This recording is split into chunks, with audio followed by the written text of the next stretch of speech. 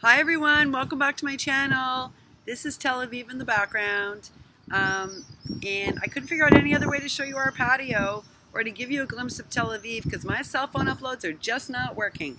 Okay folks, so outdoor living here is way more important than indoor living, and you can see that gorgeous sunset in the background, right?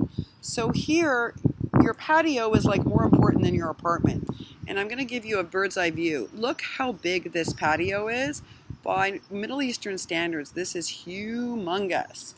We have a dining room area, we have 3 sitting areas, and down this way, which is hard for you to actually see, but down that passageway is my art making area. And over here, this is going to be so hard to show you, but that is bustling Tel Aviv, folks. I hope I don't drop my laptop. This is really not the best way to show you this, but this is what Tel Aviv looks like. It's not that different from New York or Chicago. It's on a bus system. There aren't subways. Stores are open late and restaurants are open late. It's noisy. It's energetic. From our patio, we have a small view of the ocean, which is really beautiful. And that basically is your first glimpse of the Middle East and what it's like. You can see it's super modern, folks, right?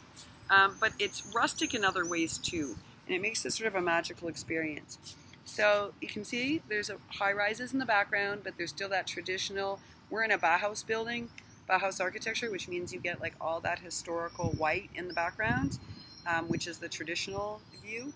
And this is like, again, how you sit, sorry, you have to excuse the box, that was for my dog. But basically this is all a lounge area and the sea is over my left shoulder, which is really cool.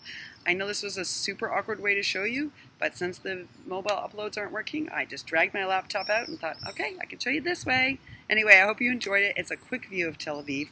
But again, as you can see, not that different than being in Chicago or New York. All right, folks, hope you enjoyed it. See you soon.